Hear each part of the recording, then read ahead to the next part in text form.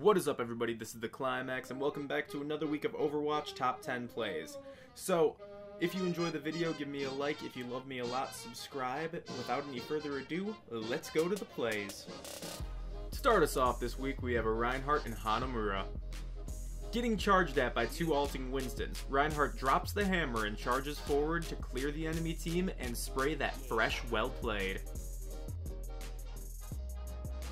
For our number 9 spot this week, we have a Roadhog denying the enemy team.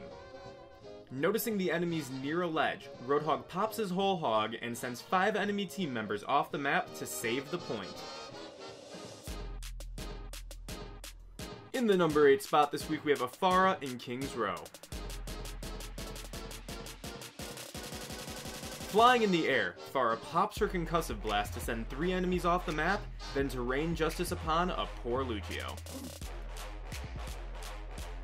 In the number 7 spot this week, we have a Reaper team wipe.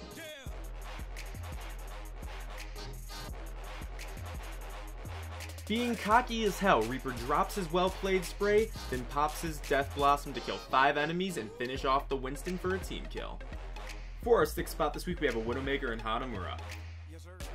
First killing the enemy Bastion, Widowmaker reloads to snipe the enemy Widowmaker, then to kill the D.Va entering her ult, and swap her sights and kill Junkrat and Mercy, winning her team the game.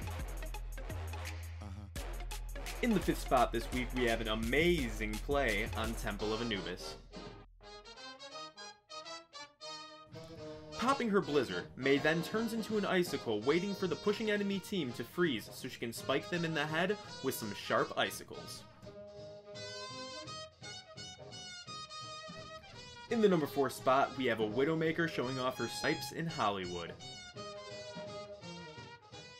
Using her infra sight, she tags the enemy Pharah, then killing the enemy soldier and Mercy to pop her grappling hook and hit a mid-air headshot on the enemy Junkrat.